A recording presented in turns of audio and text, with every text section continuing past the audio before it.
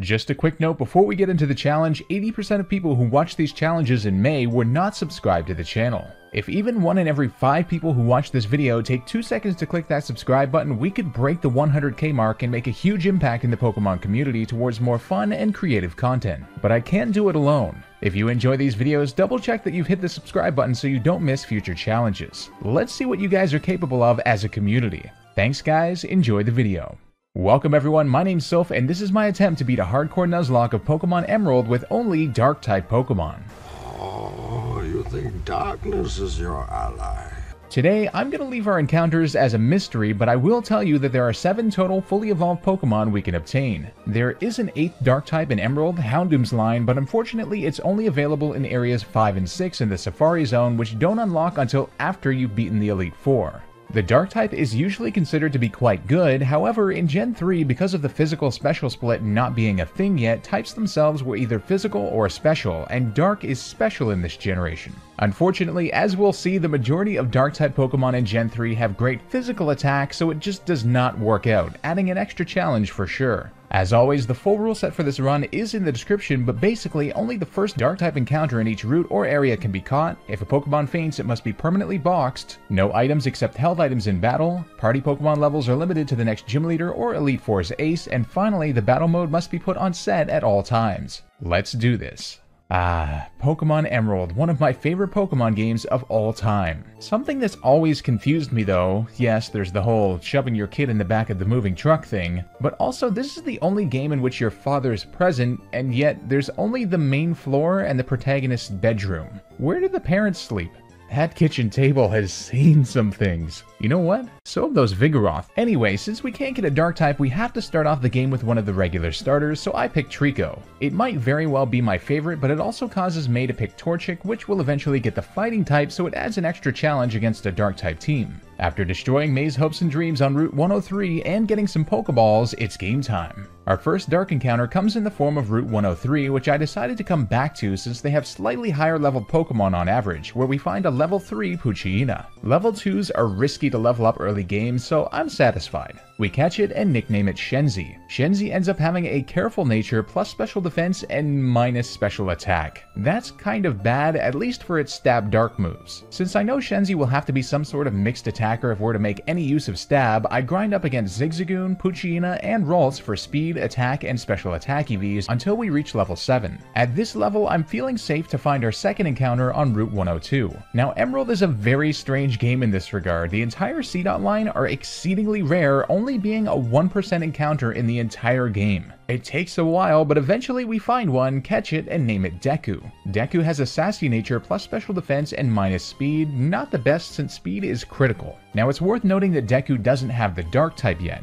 As per our rules, we're allowed to catch it since it eventually does get the Dark type, but we can't use it in battle until it evolves. For now, Deku's just moral support. After watching Wally catch a Pokemon because he can't stand 2 feet from the city alone. Also, look at Wally's signature Pokemon and think about the kind of team that we're gonna have. The poor kid. We arrive at the entrance to the Petalburg Woods. This girl says, "Hello is the beginning of goodbye." Damn man, that's deep. And kind of fatalistic. Go seek help. The Petalburg Woods go relatively smoothly, although we had a close encounter with a trainer who had 2 super effective Leech Life Nincada, but thankfully a combination of using Howl to raise our attack, an Oranberry, and a last minute crit saved the day. Now on Route 104, I almost lost the run entirely, but caught myself at the last moment. There's a double battle on the bridge that you have to walk through, and we of course have 2 Pokemon on our party, but if C-Dot is sent in, we would have lost the run. Not to mention it would have gotten KO'd anyway. So I went back to Petalburg to deposit it, after which we can walk by without triggering the battle since we only have 1 Pokemon. Good thing I caught that. With that, we arrive in Rustboro City with Shenzi at level 12. With the Rustboro Gym's level cap at 15, I decide to head northwest to train up on Route 116. During one of the battles, Shenzi levels up to 13 where she learns Bite, which is going to be absolutely crucial, and you'll see why. I also thankfully researched the trainers on this route ahead of time and was able to dodge a trainer who had a Machop, which I think would have ended our run immediately. After getting to high level 14, it's time for the Rustboro City Gym. Now rock types one would imagine would be a very difficult threat for something like a Poochyena, but in this instance the lack of the physical special split actually helps us as Bite is a special move and most of the gym Pokemon have really low special special defense. This makes the gym trainers a pretty easy task. However, there was one thing I forgot about. In Emerald, they add trainers to the gym, and in this case, I ran into a spot that activates 2 consecutive battles. I had leveled up Shenzi according to the 2 trainers Ruby and Sapphire have, but thankfully we make it just below the level cap at high level 15 after the second unavoidable battle. Damn, that was close. It's time for Gym Leader Roxanne. Even with an Oranberry on Shenzi, Roxanne is a scary threat for us since we have a minus special attack nature, but there's not much more we can do to prepare. She leads with a Geodude and I go for Bite, which actually gets the flinch right away. Nice. We're then able to hit it again, but it barely survives. Seriously, that must be like 1 HP, and it hits us with Rock Tomb for a 3rd damage and also drops our speed. After a potion, she's then able to be taken down in 2 more hits, after which Poochyena levels up. Don't forget that our Pokemon have to be at or below the level cap at the start of battle, but leveling up mid-battle is allowed as per the rules. In comes the second Geodude, which gets hit below half by Bite, then gets off another Rock Tomb to bring us to 1/3 and drop our speed again. But our Oranberry brings us just above half before we can take it out with a second Bite. Now comes what I'm most scared of in my life, Nose Pass, which has a whopping 90 special defense. It now outspeeds us because of the drops, which is terrible since we now can't flinch with Bite, but thankfully it just uses Harden on its first turn, but Bite does, like, nothing. That's even less than I thought. It then uses Block, I'm not sure why, and we hit it again, after which it hits us with Tackle to 16 HP. We bring it below half, but its Oranberry brings it back above. This is not good. But its next tackle actually missed, and then I hit it with Sand Attack. That was kind of funny. Realizing the desperate situation we're in, I know we have to lower its accuracy as all of its moves range from 80 to 95% accuracy. It goes for Harden yet again and we bring it below half, but then Roxanne uses a potion to almost full health. Oh boy. Another tackle hits successfully to 9 HP, but then we get a critical hit, it misses Rock Tomb, and we can take it out. My god, that was close. 1 Rock Tomb would have ended us, but the Sand Attack pulled through in the end.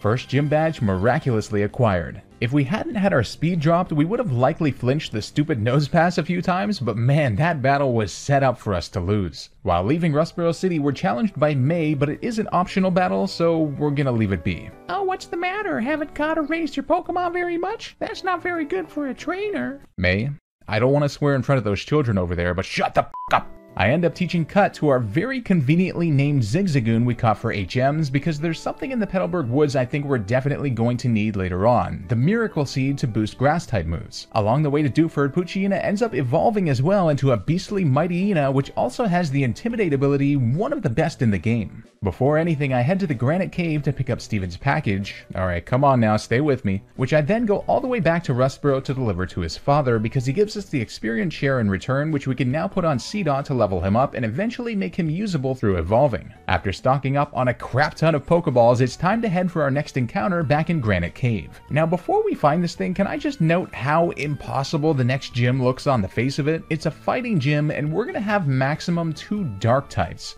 But our savior has arrived, Sableye. After a ton of Pokeballs, due to this thing's terrible capture rate, we successfully catch it and name it Veil. Veil ends up having a naive nature, which is neutral, and I'm fine with that. Sableye gets stabbed from Ghost and Dark-type moves, which are physical and special respectively, so we don't want either attack stat to be lowered really. After a ton of grinding with the experience share, Seedot finally evolves into the Grass Dark Nuzleaf so he can finally be used in battle. I ended up teaching the Bullet Seed TM we got from Route 104 and put the Miracle Seed on to boost its power. Wanna know why? Neither Seedot, nor Nuzleaf, nor Shiftry learn a single grass attacking move by level up. Not a single one. What the f***, Game Freak? The Dewford Gym is scary on the face of it, but look at Brawly's team. Do you see a problem? Yup. He only has fighting moves, and we have a part Ghost type. Veil is able to absolutely slaughter everything on his team because they just can't touch him. Incredible. This might have very well saved the run and makes what would have been the hardest gym leader the easiest. Amazing. After defeating Team Aqua and Slateport, this grunt gives us a TM and says, "It suits you more than me."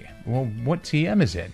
Oh, you son of a... Oh well, useful for a dark team at least. On Route 110 we have another battle with May, although it's made quite easy with the help of Sableye, who, with a combination of Fake Out and Nightshade, takes down Wingull, handles Combuskin with Nightshade since it can only use the special Ember move on us, and Lombre just uses Absorb and Nature Power, which turns into Swift and can't hit us. Honestly, this thing is a legend already. After spanking Wally in battle, he proceeds to call us like 15 seconds later. Excuse me, sir, do you have any experience in dealing with stalkers? Before the Mauville gym, I decided to go past Verdanturf Town to get the black glasses, which are pretty much the ideal item for our team. Following the trainers in Watson's gym, I was feeling pretty okay about our chances, but while researching, I remembered just how much of an upgrade Watson's team got in Emerald over Ruby and Sapphire. He now has an extra Pokemon, and it just so happens to be a level 24 Manectric with a Citrus Berry. Well, let me just say I severely underestimated Watson, or perhaps overestimated our team, and he set a new record for our challenges.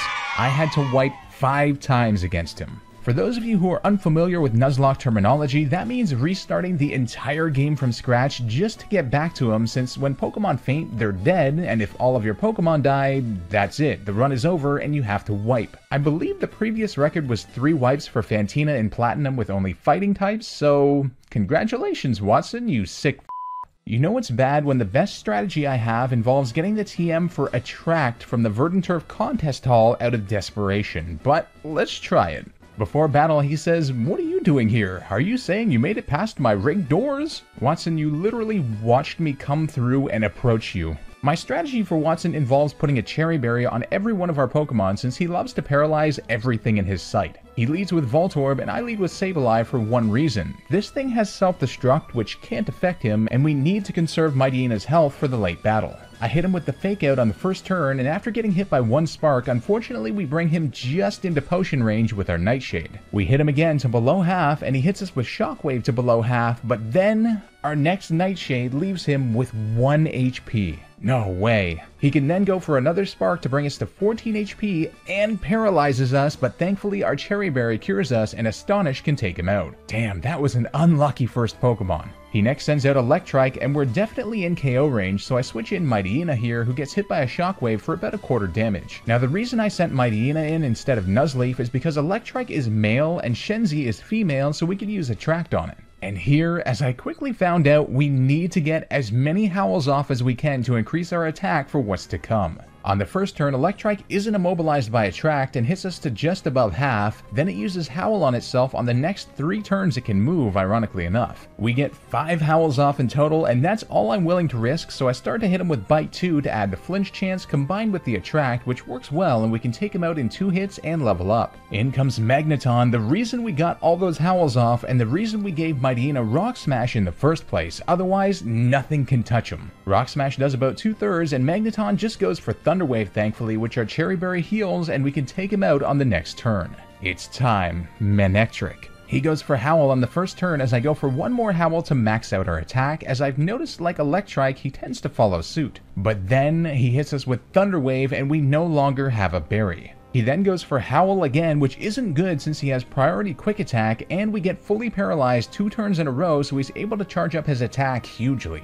Thankfully on the 3rd turn we can land an Attract since Manectric is also male. He gets yet another Howl off next though, and we hit him with Rock Smash for about 1/3. He then goes for quick attack, and amazingly we survive on 17 HP and hit him again to 1/4, but his Citrus Berry activates to bring him to 3/4. Here I had to make a huge risk and go for Rock Smash and hope he was immobilized, and he was, and Rock Smash brings him into the red but doesn't kill. Knowing Watson will Super Potion, I take the opportunity to switch into Sableye so we can get a free Fake Out off. Now here, I know he's stuck going for an electric move since Veil is Ghost type, so I switch into Nuzleaf, who resists it. Here, I had to hope that he went for Thunder Wave so I could use priority Fake Out, but he out-prioritizes us with Quick Attack after all those attack boosts, and we live on 5 HP. Oh my god. At this point, I'm thinking he'll likely go for Quick Attack since we're such low health, so I switch into Veil, and he does, and we're immune to it. Since he can't use Quick Attack to out-prioritize our Fake Out either, we can hit it,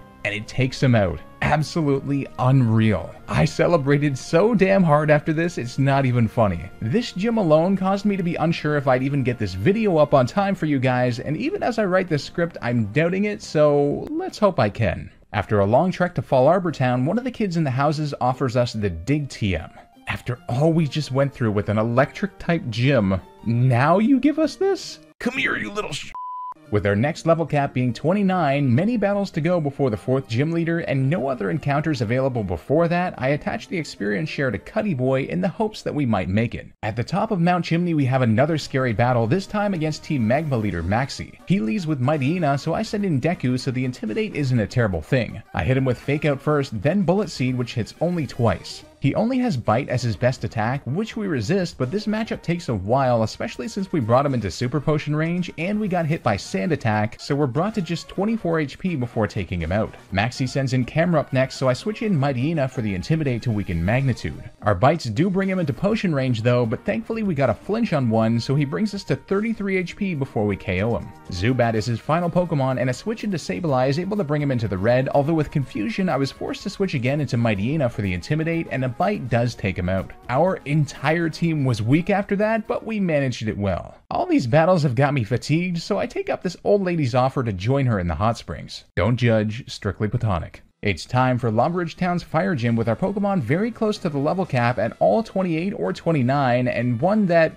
yep, I had to wipe against once, meaning what you saw was actually the second time I had to beat Watson. You can imagine how I'm feeling at this point. Flannery's battle is just, there's no way around her Torkoal. There just isn't, especially since she has a camera up too in Emerald. Along the way through her gym, Sableye learns Feint Attack, and I teach Mightyena the Dig TM. With our best setup and having made it right to the level cap, it's time to see what we can do. Flannery leads with a Numel as I lead Mightyena so I can get the Intimidate off for Magnitude. Now the key here is that I have to have a +6 attack to take the Torkoal out with Dig. Otherwise, we get taken out by Overheat without a doubt since it has a white herb to mitigate the Overheat special attack drop after dealing with her other 3 Pokemon, but setting this up is immensely difficult given that all her Pokemon have Overheat and Sunny Day. But I have a bit of a plan. I actually switch into Sableye here, and she went for a takedown amazingly enough. I switch back into Mightyena to get another Intimidate off, and she hits a Magnitude 9, which thankfully doesn't do too much after the double Intimidate. I switch again, and she goes for Overheat, which does over half on Veil, but Overheat lowers the special attack, of course. Perhaps now you can see my strategy. I switch back into Mightyena to Intimidate, and unfortunately she goes for Sunny Day, meaning Sableye now can't handle another Overheat with the Sun Boost, so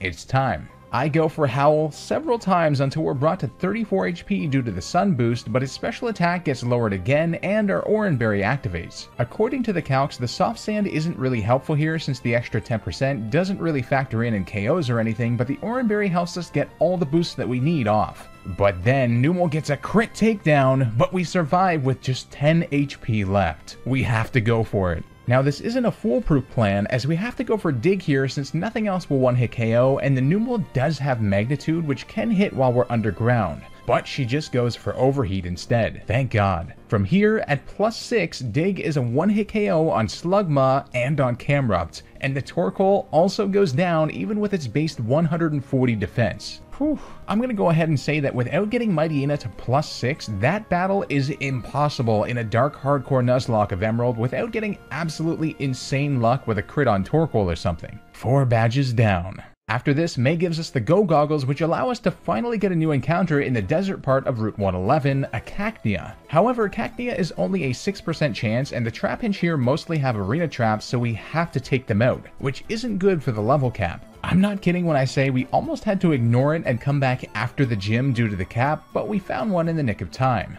I caught it and named it Poker, and it ends up having a plus defense and minus speed nature. Not great, but not quite the worst it could have been, I suppose. It's time to hit up the Petalburg gym. The first trainer in the gym is in the speed room, and he says the ability to move before the opponent, just that alone puts me at a great advantage. Don't you agree? Then we proceed to use Fake Out and move faster than it. Take that, you crafty son of a... Hey, whoa, easy, easy. We have some close calls with the gym trainers, but Veil's Ghost typing and Shenzi's Intimidate definitely help out. After grinding Cacnea to level 31, who unfortunately doesn't evolve until level 32 just after the cap, it's time for Norman. He starts off with a Spinda, and I lead Sableye. His Spinda doesn't have any move that can hit us except for Teeter Dance, so I hit him with Fake Out on the first turn, and then a couple feint attacks can take it out after we got hit by Teeter Dance since we don't hit ourselves in confusion. Vigoroth comes out next, and he can only hit us with Feint Attack, which is a special move and resisted, and his special attack isn't great, but we did hit ourselves in confusion once. Our second attack brings him into the red, so Norman heals him with the Hyper Potion, but we got a crit on our second one afterwards to take him out. Nice. In comes Slacking, who hits us with Feint Attack, and we survive on just 5 HP and can hit him once with a bit of damage. Now here, I had a ridiculous strategy to deal with this thing. I switch into Mightyena for the Intimidate on the turn that he's loafing around due to Truant, after which I switch back into Sableye, assuming he's going to go for a normal move on Mightyena, which he does, so we're unaffected. I can then Intimidate him again by switching, essentially making it so that he can't really do any damage on Mightyena in the end so that we can charge up our attack with Howl. However, he does have Yawn, which kind of messes up our strategy a bit, and he is faster than Mightyena, so we unfortunately can't do a dig strategy where we're underground every time he attacks, then above ground every time he has a Truant turn, but Rock Smash after some charging up does a good job, especially with the defense drops, and we can always switch into Sableye on the Yawns. It takes a long time, but eventually the Slacking goes down to a dig since I didn't want to bring him into Hyper Potion range with Rock Smash. Norman's Linoon does have Belly Drum, but other than that it just has normal moves, so it's easily handled by Veil with his Ghost typing. A bit messy, but a solid strategy for sure to win us our 5th badge. Following this gym, we have our first evolution in a while as Cacnea evolves into Cacturn, which should be a great help despite having the same typing as Nuzleaf. Before we advance, I go back to grab the meteorite from Mount Chimney for a reason that I'll show in a bit, but first we actually encountered Mirage Tower in the desert, so I made the journey to the top where it warns us if we take a fossil the entire thing will collapse. So I did it. No more pain of having to deal with trainers like Watson. But we survive on 1 HP and I landed ass first on the Claw Fossil. Anyway, back to the meteorite, you can actually return it to Professor Cosmo at his house in Fall Arbor where he'll give you the Return TM, which is 102 base power at max friendship, so it should come in handy eventually. Surfing east from Mauville, we get to Route 118 where we can get the Good Rod, which opens up 2 new encounters for us right off the bat, which is much needed since all our Pokemon are already at level 32 or 33, and the cap is 33 with a long stretch to the next gym. First, we can literally just turn around and fish here where Carvanha can be caught, which immediately has the water and dark typing. We catch one and name it Nato, and it ends up having a naughty nature plus attack and minus special defense, which isn't that bad. Problem is, water and dark are both special types in this gen, and Sharpedo is a way better physical attacker, but hey, it's a new encounter. We can also head back to Petalburg where we can fish in the little pond to catch a Corphish. Although it has the same typing and the same stat situation as Sharpedo eventually, Corphish itself is only a water type, so we'll have to use the experience share until it evolves. We name it Waddle and find out it has a plus defense and minus special defense nature, which is meh, good defensively for super effective fighting types, but bad for electric and grass. Along the way, I realize the path to Route 123 is open where I know Giga Drain is, but it looks like we're blocked off by the ledges. Maybe that's it right there. Or maybe that. Damn. Little girl, can you pick up that TM for me, please? Just right over there. Alright, so from the future here, that's embarrassing. It's not even the TM. It's like a nugget or something. Let's get out of here. The stretch to Fortree is made easier by the rain, which boosts our water moves on Carvanha, and by the fact that it quickly evolves into a Sharpedo at level 30. 95 base power Surf in the rain does wonders even if it's a special attack. This guy here says, I thought you fly by catching a whole flock of bird Pokemon and then hanging on to them somehow. Bruh. I then go inside the house and there's just Wingull everywhere. His poor wife, she looks traumatized, just shaking her head in the corner. What have I done? While battling Team Aqua at the Weather Institute, Corphish evolves into a beautiful Crawdaunt, meaning it's officially usable. The team's really starting to stack up now. The cast form that we get for saving the place also has the Mystic Water item attached, which is fantastic for our new catches. The water pathway up ahead also leads to a Leaf Stone, which we can use immediately on Nuzleaf to evolve it into a Shiftry. Fun fact, before Kingdra, my channel mascot was actually Shiftry. He's a cool dude, but admittedly hideous. Now that we have a water type in the rain with the Mystic Water, May is a sweep through, especially her Combuskin, which would otherwise be a big threat. Sorry, May. We love you. We also encounter Steven on the bridge who says, "Show me your power as a trainer," and throws us at a Kecleon. I proceed to just run, and he goes, "Your battle style is intriguing. Do you just, like, say words?" After arriving in Fortree, I'm a bit nervous about Winona's battle, but I remembered something. In the Mauville Game Corner, you can get the Ice Beam TM for 4,000 coins. This ends up costing us like $90,000, almost everything we have, but I'm hoping it will be worth it. I teach it to Nato and get ready for battle. Winona leads with Swablu, I start with Sharpedo and hit it with Ice Beam, and it doesn't KO, but she gets frozen, but then defrosts. Alright, what even is this battle already? After she heals it up, we're able to take it out in 2 more hits. Tropius comes out next, which is a big threat with his grass typing, but it's 4 times weak to ice and we outspeed it, so it's a 1-hit. Pelipper then comes in and I figure it can't do much to Sharpedo besides maybe confuse us, but it just spams protect and we can take it out with a few crunches. Skarmory comes out and tanks a Surf with 1/3 health left, then uses Sand Attack on us, but we hit the Surf nonetheless. This motherfucker don't miss. Oh, we missed the Ice Beam on Altaria, it then goes for Dragon Dance and then Earthquake, which brings us to just 35 HP, but then our 4 times super effective Ice Beam lands, but it survives on what must be 1 HP. My god. I know she's gonna potion it up though, so I go for Ice Beam again, it lands, and gets a higher roll to take it out this time. That could have been scary, although I suppose we could have switched in Mightyena to intimidate it. Wow, much crazier battle than I expected. While traveling on Route 120, we're able to find our 7th and final encounter, an Absol, which is an 8% chance to find here. After finding one, it turns out it has Swords Dance, and because of the low capture rate and it powering up its attack like crazy, it was a risky one and a lot of our team got hurt, but we successfully captured it. I name it Harbinger, and it has a hasty nature, plus speed and minus defense. Not terrible, but we'll have to watch out for fighting types. On the way to Lily Cove City, we have a bit of an item bonanza as we pick up the Shadow Ball TM at the top of Mount Pyre, which I'm gonna hold on to for the moment as Sableye already learns it by level up at 41. We pick up the Sea Incense on the floor below after falling yet again, which I put on Crawdon since Sharpedo already has the Mystic Water, and we also get the Giga Drain TM from Route 123 south of Mount Pyre, which I teach to Deku. Since he doesn't get any grass type moves, then Poker will already learn Needle Arm. With that, it's time to awaken Groudon.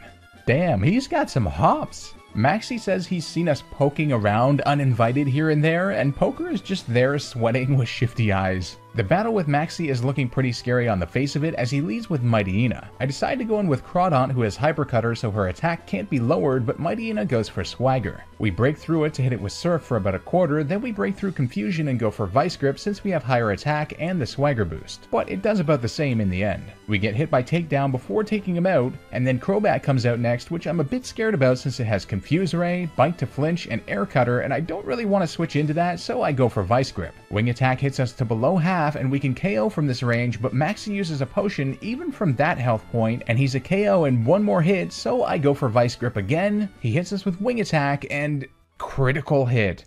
Are you kidding me? Crawdon goes down. What are the odds? We were totally fine without that crit, and I was nervous about switching due to Confuse Ray. Definitely an unnecessary loss, but hey, this kind of stuff happens in Nuzlockes. Looks like Absol's on the team.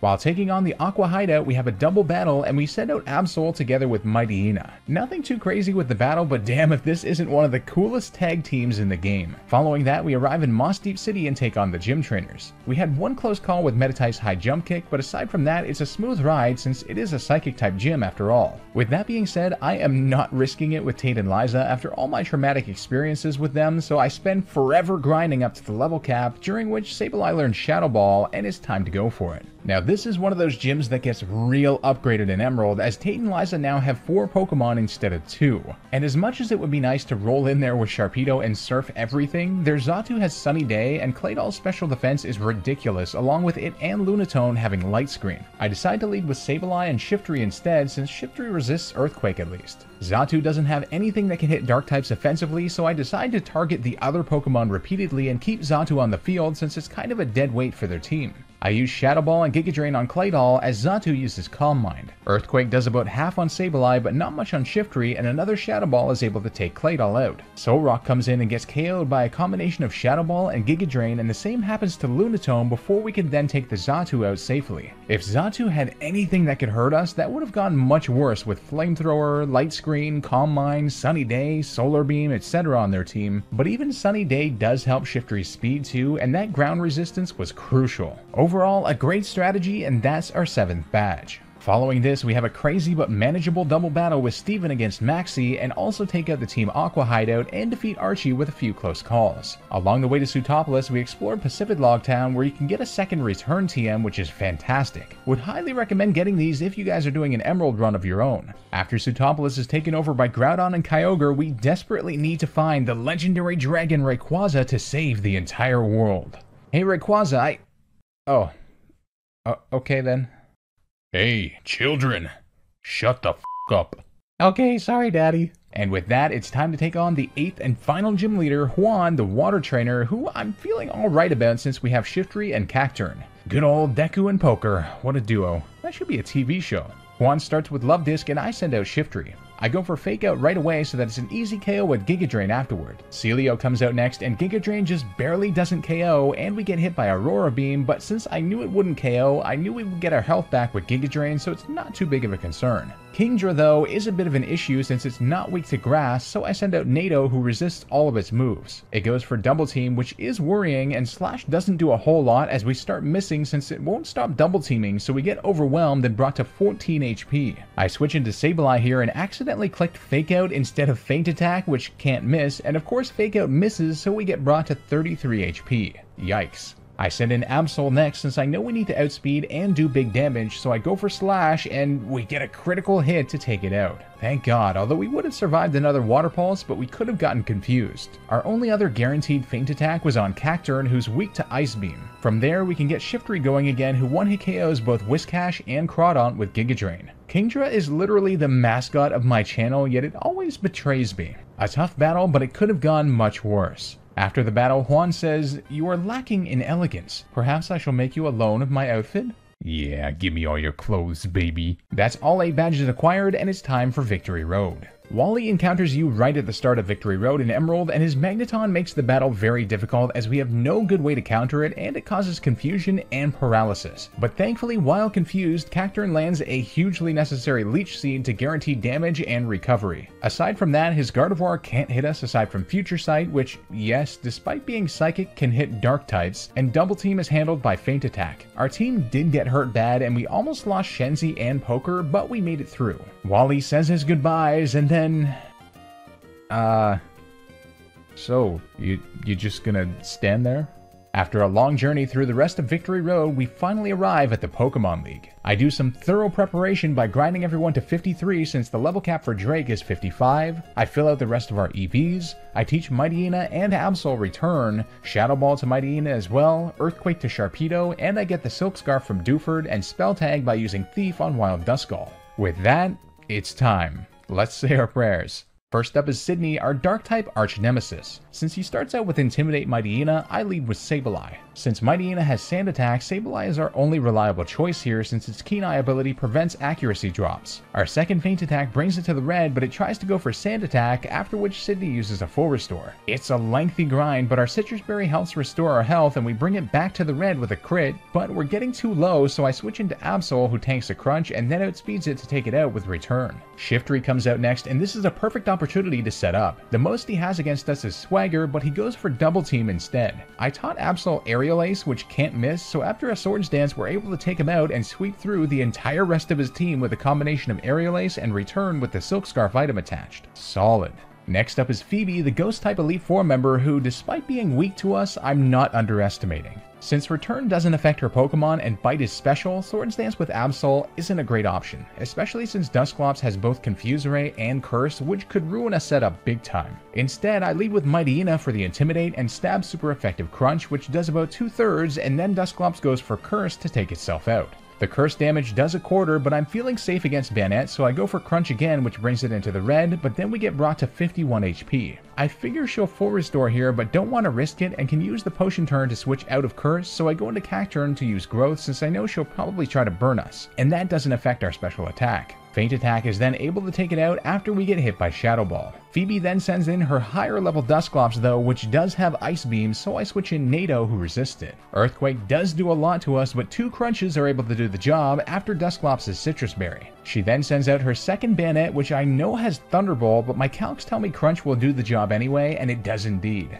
Sableye is her last Pokemon, and not wanting to risk a crit, I switch into Shiftry and use Growth, after which Sableye goes down to a Feint Attack since it just used Double Team. A little more complicated than you'd imagine for a trainer who's weak to us, but we made it work. The third Elite Four member is the Ice-type trainer Glacia, and she's the one that I'm terrified of. Yes, we have 2 Grass types for her 3 Water types, but all 5 of her Pokemon are Ice as well. She sends out Celio as I go for Shiftry to start. I hit it with Fake Out on the next turn to hopefully put it into Giga Drain KO range on the next, and it does indeed work. That first Celio only had Ice Ball anyway, so I wasn't too worried. The next though has Blizzard, but I'm hoping she'll go for Hail as she really likes to set that up as soon as possible, and she does indeed. Giga Drain then brings it almost to the red, but after a full restore, 2 more can take it out. In comes Walrein next, and this is the one that I was worried about. I had no surefire strategy for dealing with it. I send in Sharpedo though, who resists its moves besides Body Slam.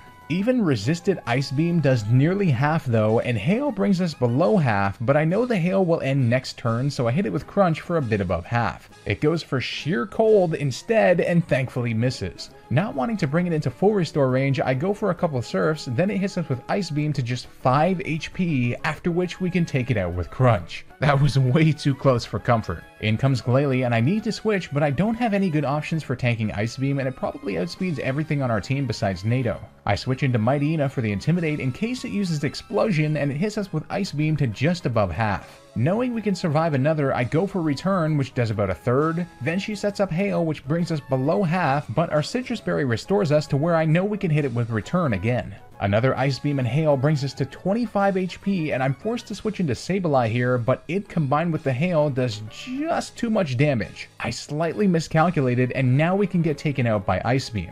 Uh-oh.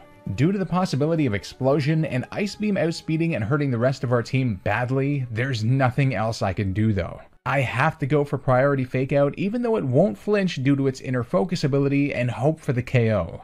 But it doesn't, and Veil goes down. Ouch. It was a sacrifice for sure, as now we can send in Absol freely and take out both Glalies with Return thanks to a crit on the first and Light Screen from the second. Losing Sableye is definitely not good, but we made it through at least. The final Elite Four member is Drake the Dragon Trainer, and another one who scares me quite a bit. He leads with Shelgon, and I go for Absol since I know the Shelgon likes to spam Protect to start, so it gives us a good opportunity to Swords Dance. After 2 Swords Dances, I know I'm pushing it, and Shelgon hits us hard with Double Edge to right about half, so I go for Return to take it out. Altaria comes out next, who's another one-hit KO with Return, and the same goes for Kingdra and Flygon too. Amazing. We're 4 for 4 with Absol. However, Salamence is his last Pokemon, and it comes in immediately with the Intimidate. The best strategy I have for this thing is to bring in Mightyena for the Intimidate, which goes off smoothly, but Shenzi gets hit to below half with Dragon Claw even after that Intimidate. Man, that thing is powerful. Here, I decide to switch in Shiftry, knowing a Dragon Claw can be tanked, and we get to below half. Now this may look weird, but Shiftry is sent out here to bait the Flamethrower so that I can send in Sharpedo, who resists it, and outspeed with the Ice Beam 4 times effective guaranteed KO.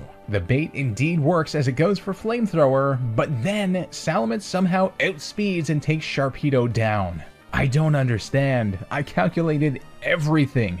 It wasn't until later when I reviewed our team and actually calculated our IVs that I found out NATO literally has 0 IVs in speed. 0. With the 198 speed EVs we have on it, that causes it to be a direct speed tie, and the Salamence just happened to win it. Literally 1 IV in speed out of 31 would have won it for us hands down.